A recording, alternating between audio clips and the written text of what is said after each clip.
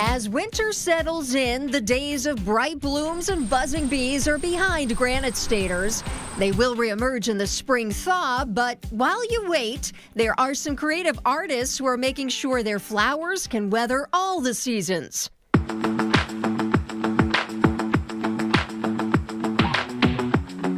Instead of sitting in front of a computer all day, Patricia Moody takes them apart. Okay, that's the screen. You can see it's been broken. But what I want is this stuff that's behind it. Believe it or not, she takes those layers and turns them into this.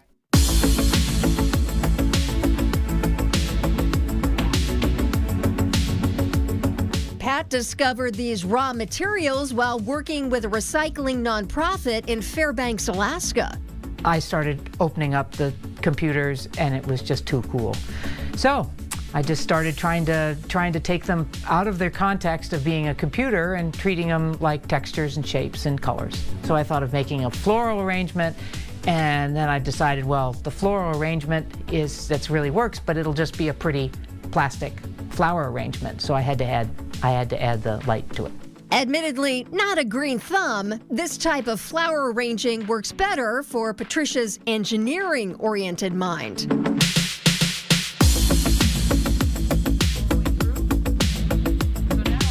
Twist it to give it a little bit more of a three-dimensional feel to it. The pretty colors.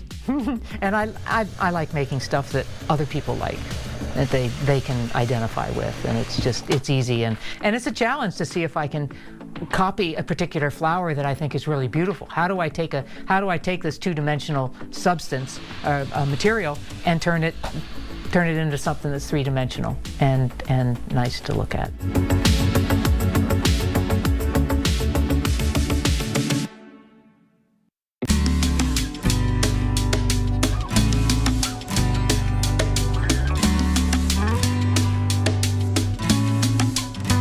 One look around the shop at Zinnia and Birch in Goffstown, and you'd think these flower arrangements require watering.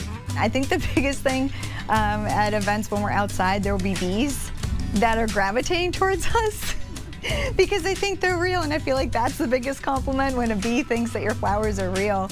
These beautiful bouquets are made out of wood. It is made from the shola plant, which is grown in India and Thailand. There's some amazing artists out there that shave this plant into super thin sheets, which are then made into flowers. And it's porous, lightweight, just like balsa wood. Melissa Castle-Merva discovered wood flowers while planning her wedding out of state. I was trying to find ways to DIY my wedding, and the first one that comes up is flowers. And silks can be a little tacky in my opinion, or I don't know, I just didn't feel the foam and all the things, so I found wood flowers. A lot goes into each bouquet: painting, stemming, and arranging each flower. Our thing is the art of giving. We create art that people give to people because they want to send an I love you gift or happy birthday. And honestly, the biggest thing is condolences.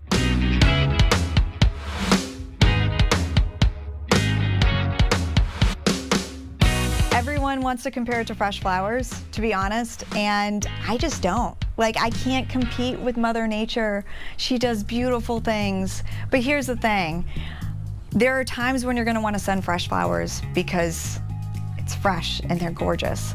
But there's times when you want to send something that's going to last, and you want something that they're going to have to remember, or you want a piece that you're always going to have. You love peonies, and you want peonies on your kitchen counter 24/7, 365 days of the year. That's when you come to me. That's when you come to Zinnia and Birch.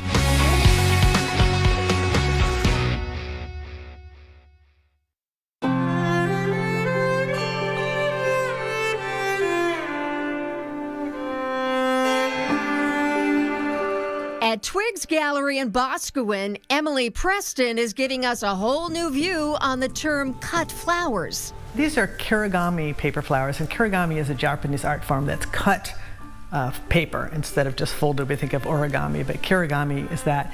And I got into it because my niece last Christmas gave me a book on Japanese paper flowers. I am making a cosmos because I have some beautiful ones growing in my yard.